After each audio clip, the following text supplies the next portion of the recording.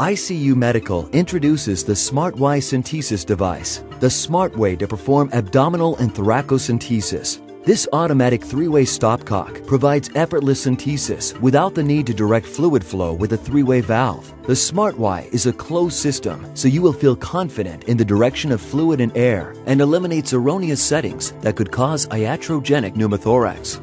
Designed with safety in mind, the SmartY has two one-way valves and two microclaves to ensure a closed system is maintained should the syringe or lines become disconnected. For the pneumothorax procedure, you will need a 60 milliliter syringe to capture air, a 20 milliliter syringe to act as a pump for the SmartY, and a winged infusion set.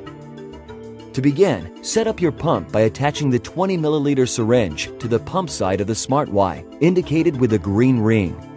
Insert syringe and twist quarter turn to lock. Next, connect the 60 milliliter syringe to the capture side of the SmartY, indicated with a red ring. Insert syringe and twist quarter turn to lock. Last, secure the winged infusion set to the patient side of the SmartY and lure lock tight. Once the needle is placed in the chest, use the 20 milliliter syringe to pump air back and forth into the capture syringe until negative pressure is reached in the pump syringe. Disconnect both syringes. The microclaves are closed systems which will not allow air back into the chest cavity. Be sure to document the quantity of air removed as indicated in the capture syringe. For the Abdominocentesis procedure, you will need an empty fluid bag IV set combination or a clave bag access device and male-to-male extension set. Connect the male end of the extension set to the clave bag access device. Connect the other male end of the extension set to the capture side of the SmartY, indicated by the red ring. Next, connect the 20 milliliter syringe to the pump side of the SmartY, indicated by the green ring. Twist quarter turn to lock.